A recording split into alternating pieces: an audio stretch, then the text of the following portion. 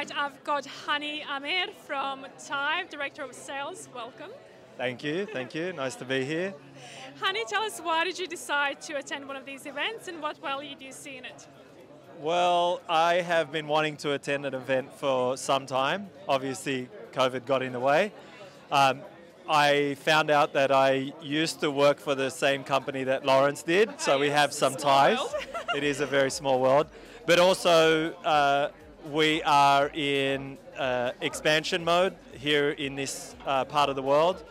We have some new products that we're going to be releasing to the market, as well as existing products that are already released to market. And we think your medium is a great way to be able to broadcast that. Yeah. Just for the sake of the viewers, could you please explain what Thai is and what is it that you specialize in? Yeah, great question. We're a real-time tracking, visibility tracking and condition monitoring company. What does that mean? We produce a tracker, and that tracker accompanies high-value goods, perishable goods, highly sensitive goods, highly secure goods through their journey through the supply chain, and we monitor in real-time location and also conditions. Yep. Now, Hany, you did explain you're about to launch some new products in a few weeks' time. Tell us why. I can't tell you. You can't tell us? No. What is the need for those new products, especially for the last 2 to 3 years of COVID? Has that escalated things for visibility and tracking? Without a doubt. I mean, I'm sure you see it through your members and your stakeholders.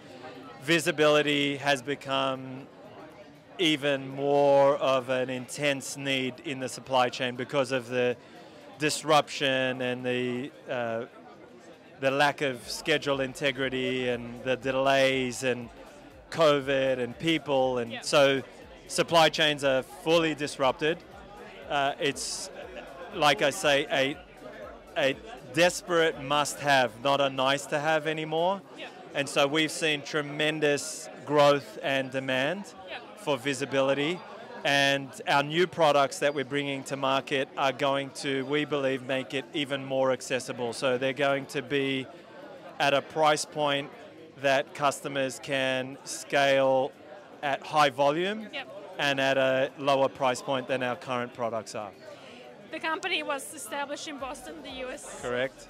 The United States. Tell us, how do you adjust your customers' needs here in Australia, and how do you specifically design those products to our climate and to our expectations? Yeah, it's a great question. So there's one aspect that is uniform globally, and that is visibility, whether the product is in Australia or the US or Croatia even.